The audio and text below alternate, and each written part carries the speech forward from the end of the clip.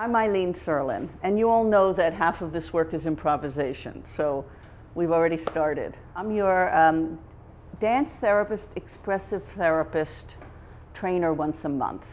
From my point of view, the fields of expressive therapies, creative arts therapy, I'm a dance therapist, are a little confusing. So let me just explain a little bit about where I come from so you can know. I did supervise here about 25 years ago in the expressive therapies. But I'm not an expressive therapist. I'm actually a dance therapist, although I use music and art, and you'll see that too. I came out here in 1969, 1970 to work with Anna Halpern. So any of you familiar with Anna Halpern's work? That's definitely expressive therapy. She goes a lot from moving words into images and movement, and then back to words again, dancing, drawing, drawing, dancing. It's kind of like that.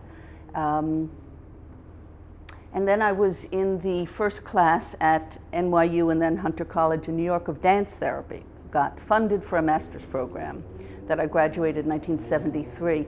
So in those days, they were separate fields. We had the creative arts therapies had their own disciplines, had their own training, had their own journals, and still do, associations. So if you see art therapy, and we have our own registry. So I'm a BC DMT, Board Certified Dance Movement Therapist, which is a master's plus 2-year supervised experience plus exams.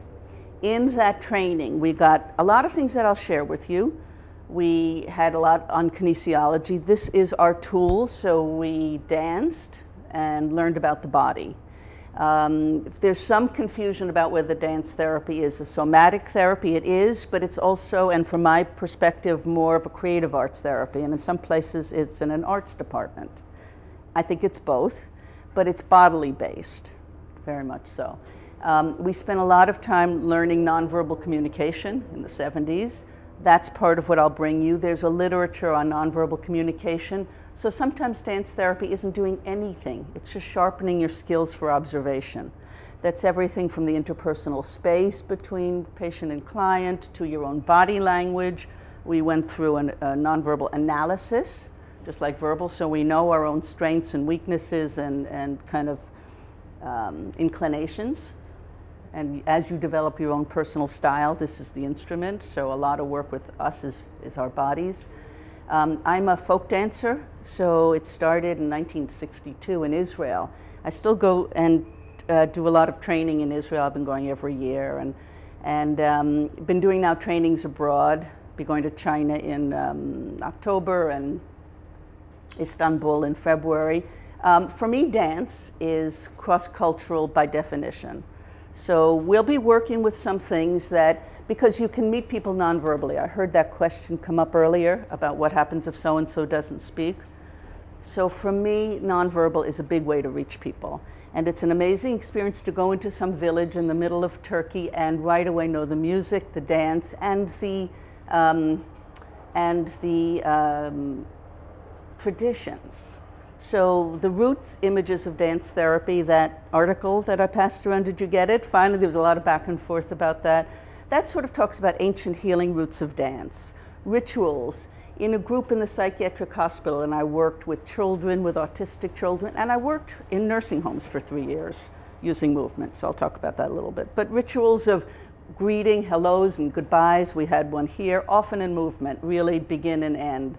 Some of the more archetypal forms that are standard pretty much across all cultures, like the use of the circle, in and out of the circle. Certain things that show up in all folk dances are really universal forms of creating harmony, creating connections in groups.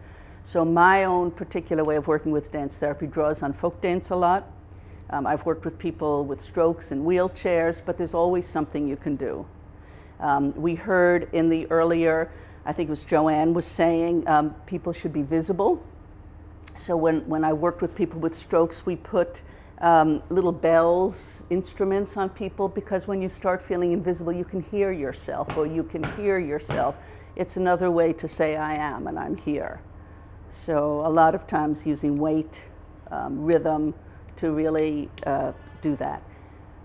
You'll see on what I wrote on the board kind of spontaneously, connection is important and structure. So depending upon how how disorganized a group is, and backward chronic psychiatric hospitals can be pretty disorganized places.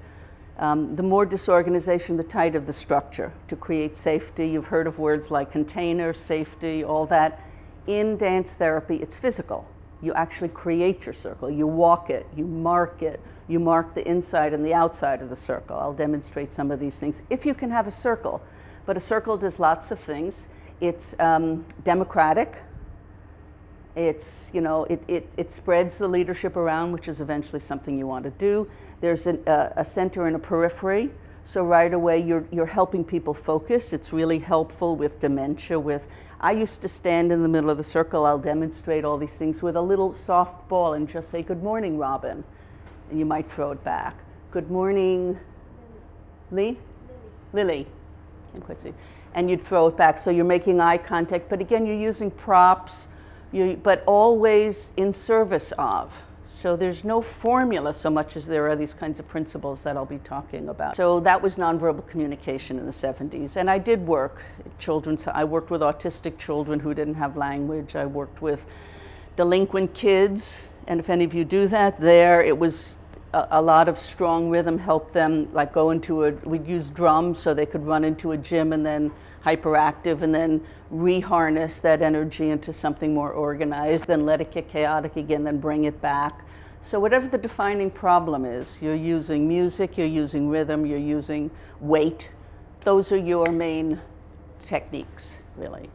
My first training was with Laura Pearls at the Gestalt Institute. So she and I would then translate, which is a lot of the work that I do. I don't know if you can hear so much. If somebody's coming up with a verbal issue, you can translate it into movement and play it out in movement. So it's like role play, but it's a little more abstract than that. I just came back. I was just at NYU last week, and we were working with a group, the social work school of Taiwanese social workers. And we were role-playing some of the situations the social workers face. In one, it was a mother and an estranged son, and we just did a role play with two people. The psychodrama people actually staged. You are the mother, you are the son, you are the this, you are. In dance therapy, we work more with what we call the existential dimensions, like time and weight and space and flow. We just had them at opposite sides of the room and walked toward each other really slowly.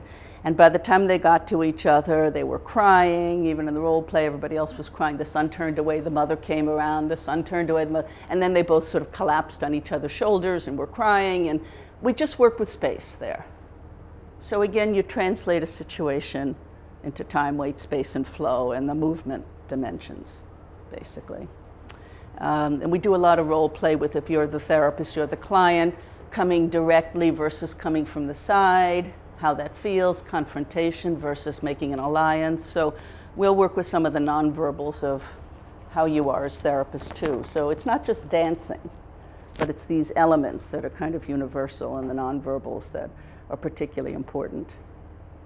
After that, I went to, and I'm looking at Nader because the same tradition, did my doctorate at the University of Dallas, worked under Hillman and phenomenology there. So I'm very archetypal too, and that I've understood folk dancing as these ancient forms that are still important, and the more and more as the world gets more fragmented, more lonely, more of that, I think we really need these structures to help us stay organized in communities, in connecting to each other and so forth. So a lot of the people I see, I used to work with women with breast cancer at CPMC, and they would come in really just lonely, you know, in the illness, in the preoccupation.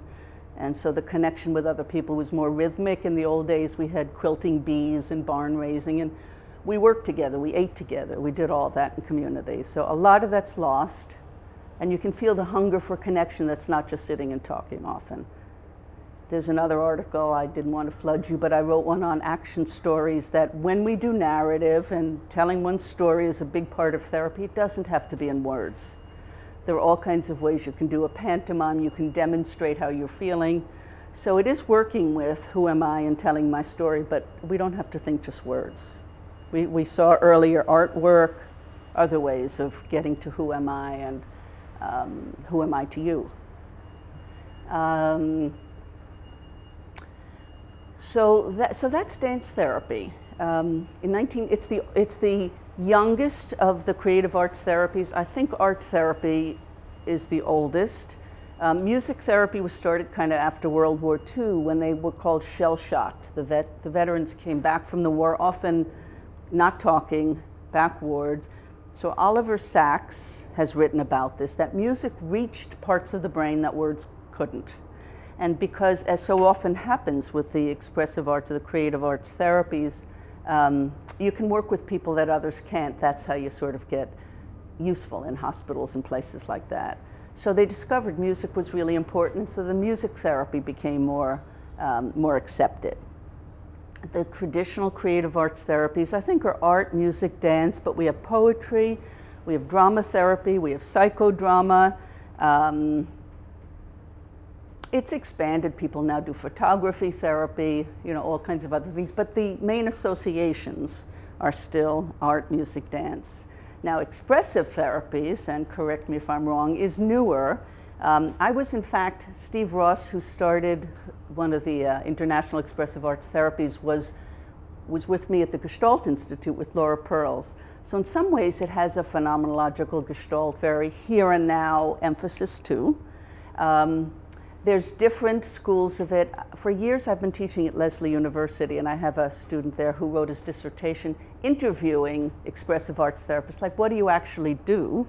There's different schools. At Lesley University, it was founded by Sean McNiff, who's an art therapist, and Paulo Nil, who's a music therapist. Their theory was an image is amplified, as you talk about working with dream images, best by crossing modalities. So the more you take it from words to art to song to the more it clarifies, the more intense it gets, the more you get insight from it. So in some schools, and that's called intermodal, you deliberately cross modalities. Dance, pure dance therapists pretty much stay with dance. In the old way, in the creative arts therapies, we're good. The theory was you sort of need your root discipline. Like in dance therapy for 2 years, that's hardly enough time to really learn the body, to really learn different styles of dance, to really learn nonverbal communication, to really learn. So the idea was really know where you come from, know where your roots are, if you're really an artist, if you're really, and because also the feeling is, I think like in many therapies, whatever it is, to avoid burnout, to renew yourself, you really need to keep doing your form, whether it's playing your music or doing your art or something or other, and that's really important. And for me, I often don't do it, it's to keep moving. So that's the different creative arts therapies forms. In some of the articles, so I gave you 2 others. One is the Corsini, am I talking too fast? I want to get to some movement, I know, but this is all introduction. In the Corsini Encyclopedia, one on dance therapy, it sort of summarizes it quickly. Basically, some of the history, some of the mission statement, main principles that most dance therapists work with. By the way, I said my background is Gestalt and archetypal because some are what they call Freudians, and they've trained as psychoanalysts, and they really look at, they use object relations, they use a different vocabulary. So my vocabulary is much more here and now, much more improvisatory. What else? So that's that article from Corsini. The article about, it was in the book on alternative and complementary methods, is on expressive therapies. And there I just tried to lay out a map of some of the different forms and their backgrounds and similarities and differences. And now each one has training programs, just again, so to speak to what might be some confusion about the whole field. And then within the training programs, different people have developed versions. We have Natalie Rogers, we have Anna Halpern is still going, and Tamalpa, all slight some variations on some of these basic principles. Halpern is what, 94? 92, if not 93. By the way, she's still doing, if you want me to forward you, she's still doing some, she was really a mentor to me. She fell and she broke her pelvis about a couple of months ago. She's still up and dancing again. Her husband died 93. She's pretty incredible. And she's doing some, I keep thinking it's the last opportunity, so I went, I did an event with her recently, and she's still going. So if you get a chance, and maybe I'll send some of these. She does a dance about eldering. That's just beautiful, about growing old too. So if you get a chance to see that about growing old, we have to deal with aging bodies and limitations and all that, and that's a very real part of the work too. If you can move one thing, what can that hand do? You know, becomes a whole focus in and of itself, a whole conversation. I was on a project at Columbia University, was doing a ethnographic study, and they were looking at Italians and Greek immigrants in New York over generations, and they all started with moving their hands a lot. And then over generations, they started moving less.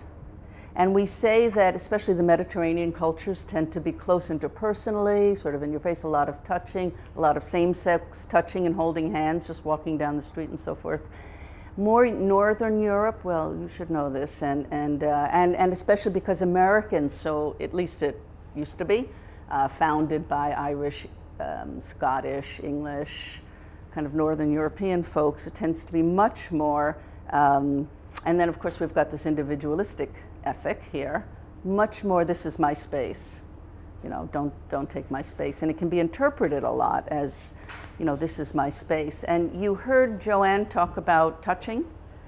Big subject, big subject. Just a quick take on that. If there's an issue like touching, my tendency is not to try to solve it or second guess it, but to make an exploration about it. I worked with these Taiwanese social workers. A lot of the girls were sexually abused. So we just worked with like boundaries, like how close to come, stop, you know.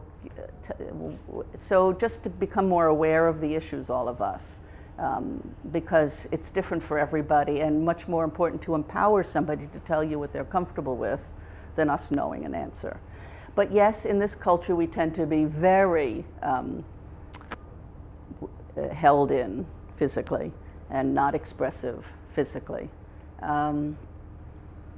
So yes, you have to be careful, although I'm always surprised, like in China I've been going over, and once you get through the surface of sort of proper etiquette, everybody's all over each other and laughing, and you know, so I tend to think there's sort of universal human things just waiting. But I think that a lot of us are secretly lonely and don't even know how touch deprived we are and so forth. So you're always kind of, you know, listening for that too.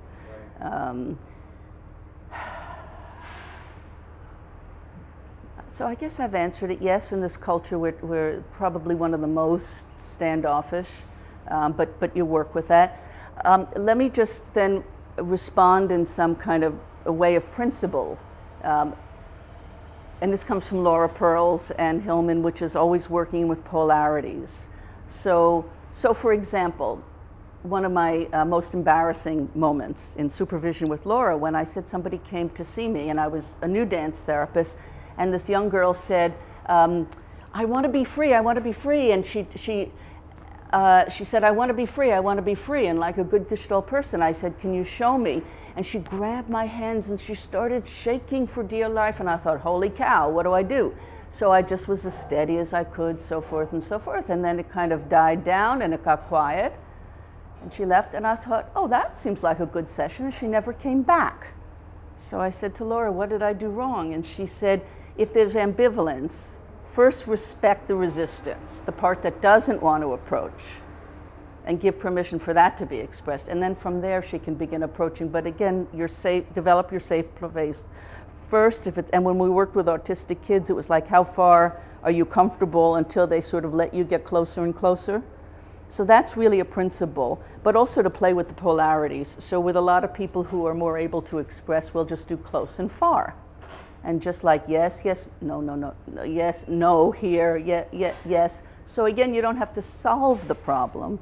Once you see that there's an issue or problem, by playing it out as a polarity, you give people freedom of choice and just consciousness along some dimension. You tend to work with the opposites and make sure people have safety before moving towards you, or just make conscious that both and then let them find comfort zones along the way. Even now, if we're doing this, I just might ask you if you would feel, and in Gestalt you say, would you like to try an experiment? Just notice your feet on the floor right now as you're standing. And you feel the floor under you. Can you feel your head pushing up the ceiling? And can you feel your whole spine and feet between the ceiling and the floor?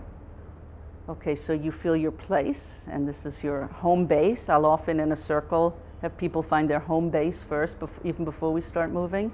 Sense of place, inner structure, establishing strength, centered breath, whatever it takes, even a moment to first give people a "I'm here" before moving off the safe place. In a circle, when I work with circles, I always work with the polarity of find your space, feel the hands, so you're in a community, but you're yourself, because we all live in these very complicated negotiations between private space and communal space and group space. And one of the assumptions in dance therapy is it's a nonverbal snapshot of the way people are, not only this group, but therefore in their families, therefore in their other groups, therefore. So what you're seeing, somebody refuses to take the leadership, if you're passing it around, that says something about them. Somebody takes the leadership, doesn't give it up, that says something about them. Somebody can't quite go into the center, and by the end of the group is in the center participating, that says something about progress over time. As we have touch, we have eye contact, we have approach, we have interpersonal space, we have grounding. These are all things that come up in even talk therapy, so we'll keep an eye out on how they play out also there. Some of you know a lot of techniques, maybe from yoga, maybe from meditation, maybe from somatic work you've done, and so breathing. So some of these show up in lots of traditions, like just taking a breath, taking a pause. We'll go over them anyway. Feeling your weight on the chair, feeling your feet on the floor, coming down from your mind more into your body, dropping your weight down. So I'll talk through, and I often will start a session that way. I guess the only thing I want to say about movement is that all bets are off. I worked with a woman with breast cancer who, I'm just thinking about this, who her main symptom was just being out of her body. She would be lie in this radiation, strapped in the styrofoam thing with the blue light for 4, and she would just leave her body. She'd just space out.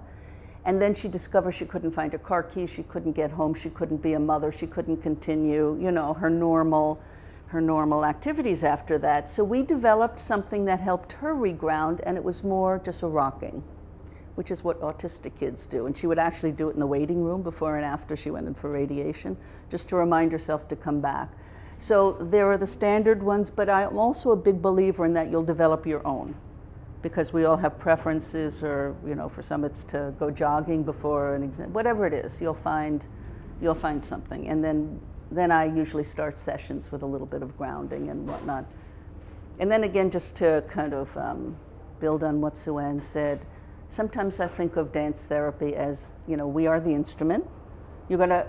This is a symphony here, but first you tune up the instrument, sort of a general principle, working way towards, and then you begin to have some interactions, which I think of as dialogue or beginnings of songs, until those interactions, like a dyad and a dyad and a dyad, begin building bigger group formations, till the whole group. And when the whole group is moving at once, it's kind of, I call it in the sacred, because something seems to take over, or numinous.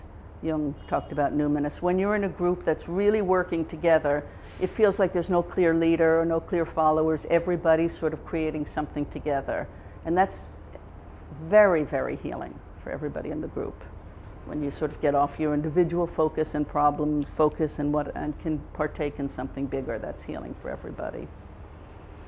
In the iTunes, I have basically fast music, slow music. I always use music. Not all dance therapists do. I find for this population, music is especially important because it really, you know, communicates loudly and clearly.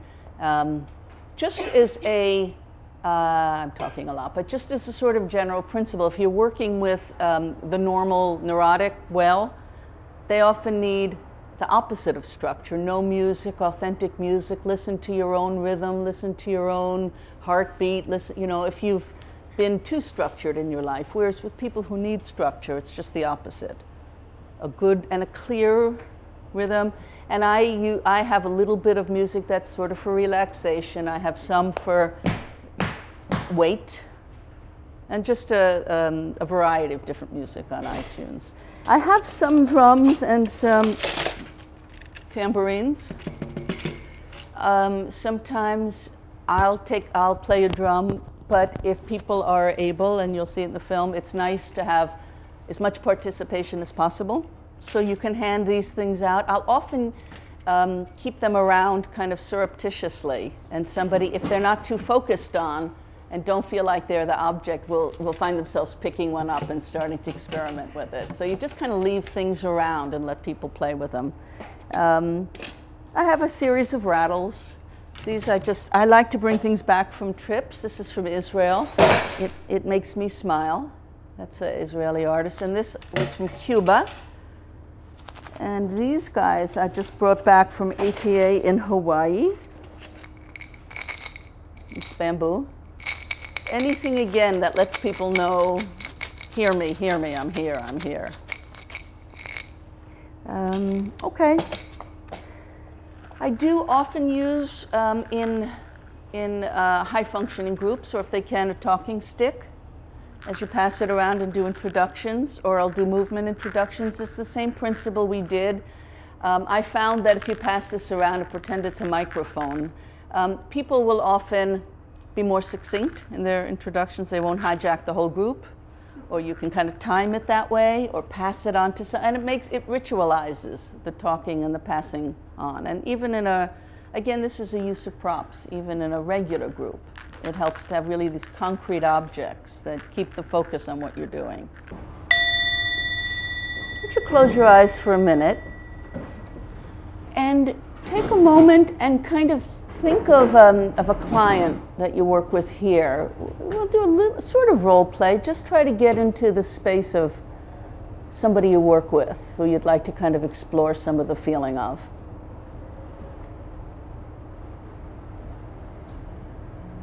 When you open your eyes, do it slowly, still in touch with your inner client self, and kind of seeing the world outside you, but stay home inside this self you're exploring. If you can, just with your feet, see if you can find the rhythm.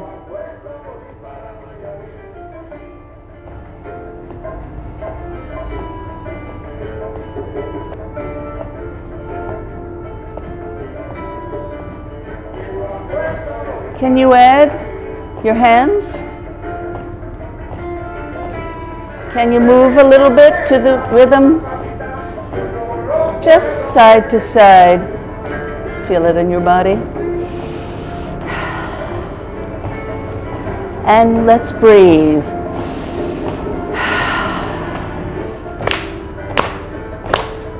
Just stretch. And back down again. And reach forward. See if you can find somebody across the circle.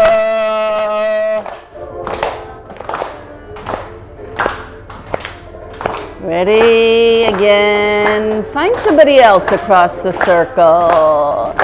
Stretch your back.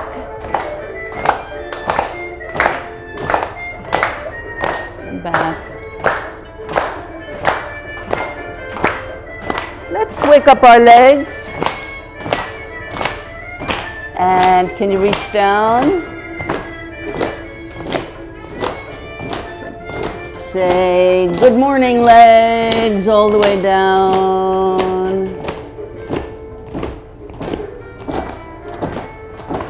All the way up. How about your face? Anything else need warm up? Neck, shoulders, arms.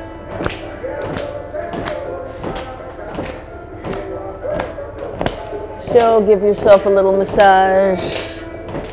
How about just hands? Wake them up.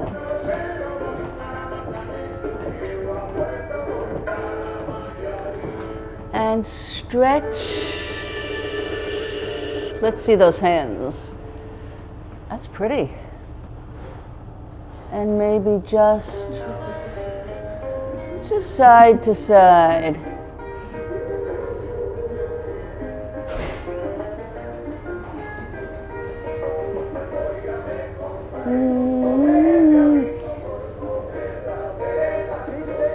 Like the waves of the ocean.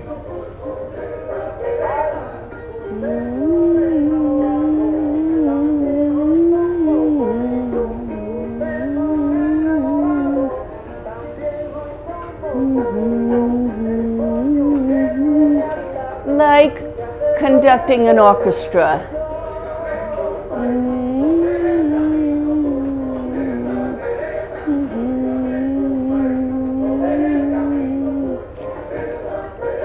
Like throwing something on the floor. Like throwing away problems. Like throwing away tiredness. Like throwing away what? Anything else? Tension.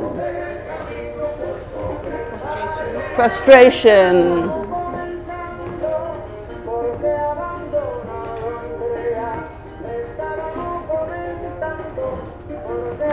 And pulling up good things, like what?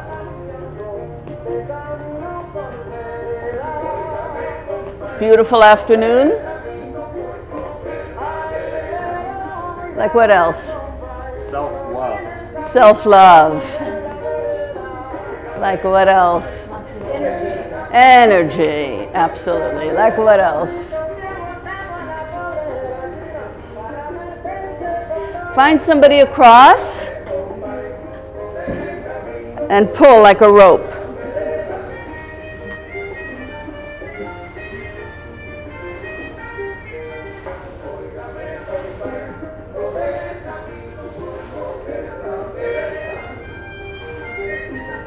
Now take what you've taken. This is something very special, and hold it tight. And see what you got that was what you really wanted. And just see, what is this? What did I take?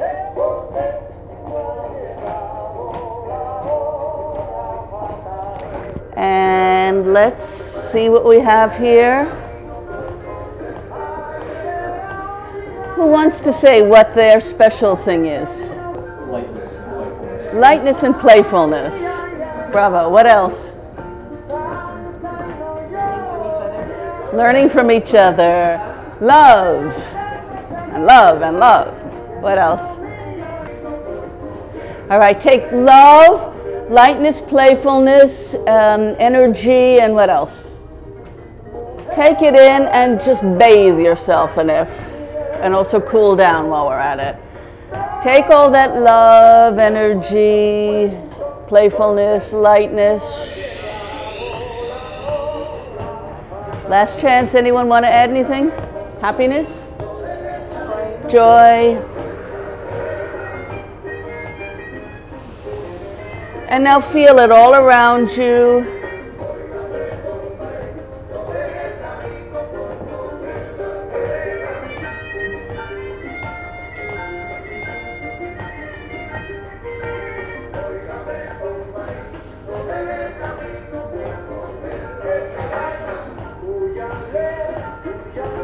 Let's just exercise legs. Let's walk into the middle of the circle. And back. And in, how far can you stretch your legs?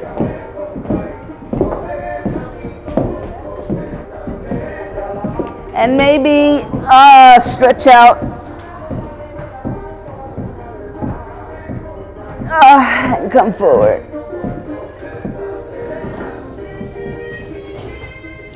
Again.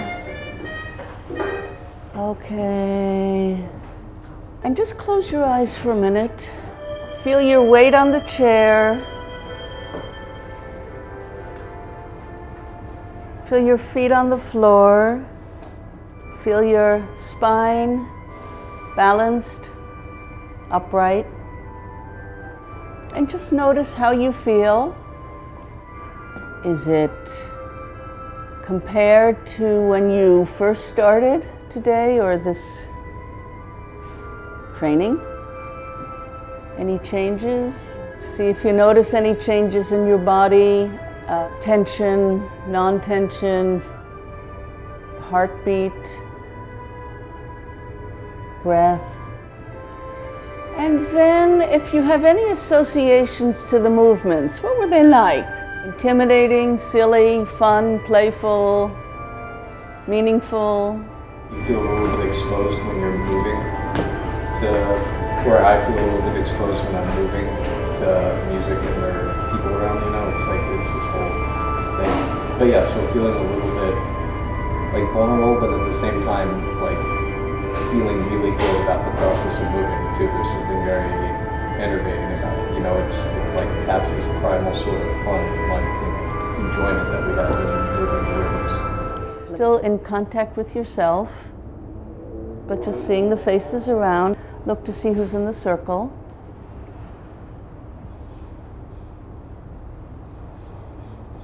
Great. A little bit wound up this morning, and now I feel, you know, quite the opposite. I feel quite loose and relaxed. Just to add to that, I just felt the whole mood or presence of the room shift from up here, energy level, to, I just felt it in my body, more of a, I'll say relaxed for myself, just more into the body, rather we're all busy. And I just noticed that when we came to the room, and after doing this work, it shifted for me the presence of the energy in the room, and also for myself, shifted more into the body, and I feel more relaxed, and I can actually feel more blood flow through my fingers, and just more alive, but a relaxed alive. Good. I feel a lot more awake. I was worried at first when we were closing our eyes, like, I did it at the end. But yeah, just feel, like Sue-Ann said, you know, feel the circulation going, just the lightness, you know, I didn't feel when we started. Great.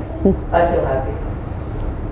Simple physiological processes really, really, really do affect your mood and your kind of perspective of things, you know? I think just focusing on that shift from being tense and vaguely worried about things to not just because I was moving around, that like allowing things to flow and stretch and just the interconnectedness of stuff in us is really fascinating. So I'm curious about the role play. Did you get any more kind of insight into any of your clients or how you might work with them given even just this beginning?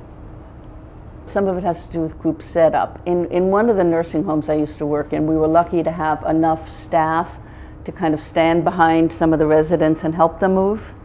So it always helps, the more healthy people you have in a group to help you, so you're not carrying all the inertia yourself, because that's a lot of, I don't want to say dead weight, but you know, on a leader to have to keep up. So having said that, if there's anybody you can use to help you, that's sort of one thing. Yeah. The other thing is, as I said, you know, music, like those Indian bells, anything to amplify the hand.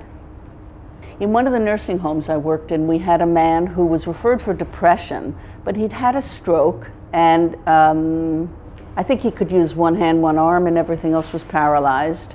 He was very, very depressed because not only did he have the stroke, but when he had the stroke, his wife left him, and he was put in this nursing home. So from his point of view, he really had nothing to live for, and you know, half of what we do, you think we're just making people happy. Many have good reason not to be happy. So how do you work with that? So what we did with him was we learned that in his life before the nursing home, he'd been a teacher of woodworking at the high school, the local high school.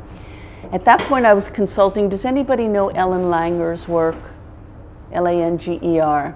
She's at Harvard, and she works with consciousness, being conscious. She did a pretty well-known experiment at the time. Two groups in nursing homes. One, the staff watered the plants in their rooms, and the other, they watered their own plants. And the ones who did for themselves did better, healthier, lived longer. So one of the principles just to keep in mind is empowering people who have been so badly disempowered.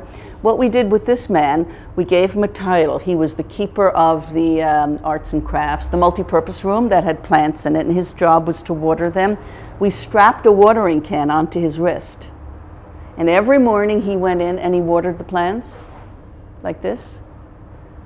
He started to perk up and do better. He got respected by the others. He was somebody. All those things started building. So again, the principle is whatever little bit of strength or movement or creativity you see, use that and build on it. So again, it would be particular to this person what it means to them to not be able to move, and if you can find some ways to start moving toward more self-respect, more autonomy, given whatever they can do, build on that. If I work with normal, healthy people, they don't need a lot of structure, activation, whatever it is. If I'm working with people who need a beginning structure, who need activation, I'll use it as a starting place. Often in groups I'll start with music, and then the group will start making its own rhythm and its own whatever it is, and then I'll turn off the music and let the group carry its own self. I don't always use music either. But again, you know, when people need a lot of energy, structure, whatever it is, I'll start there. And you do have to be careful about imposing something. I try to use music that suits the mood of the group. So if it's a grieving group, I'm not going to play marching music, you know. And again, that's kind of a clinical sensitivity to how to use the props to amplify what you see there, not to impose something. Or not even to have a set of expectations that people should be active or should be moving or should be happy. So those are all the same clinical judgments any clinician would. So you're just using these things to support and kind of amplify and get things going.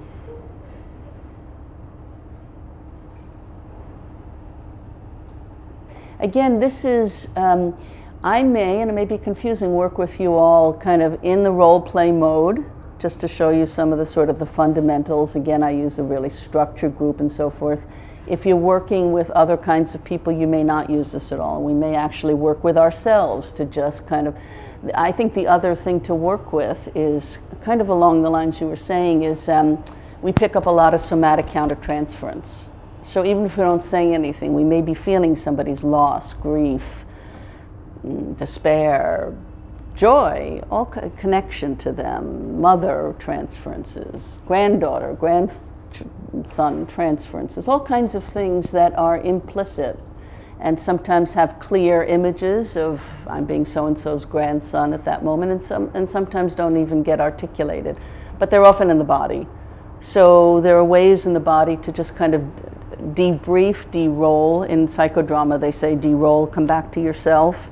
It's very important to sort of check in with yourself after a session and just see if you're carrying anything, and then find a way to leave it in the room so you don't continue to walk around with it. I wanted to say one other thing about I'll sometimes use art too. I often have drawing materials around. There was a time often after the relaxation where imagery starts flowing, and then you can put it on paper. We used to work at, even in outpatient psychiatric, you know, asking people how their weekend was, and there was a lot of silence, and just doing a few warm-up exercises. How was your weekend? Started to flow. And the same thing with drawing, just would you like to draw versus doing even just some stretching first. Gets the blood flowing, gets emotions flowing, gets things, and then the drawing is often richer, more interesting afterward. So again, I'm not an art therapist, but I often keep drawing materials around just to sort of keep tracking the imagery and the feelings that are coming up as a way to sort of document them over time. I really encourage you to I don't want to say feel free to be creative. I mean, this is your laboratory. It's a great laboratory. We can talk more, but the only things to be careful for, of course, are, you know, too much confrontation or intimidation if people can't do things, touch if it's not wanted, but you know, make mistakes and then we'll talk about them and just try things out in the group. Thank you. All right, good, thanks. Have a good day. All right, we'll continue, good.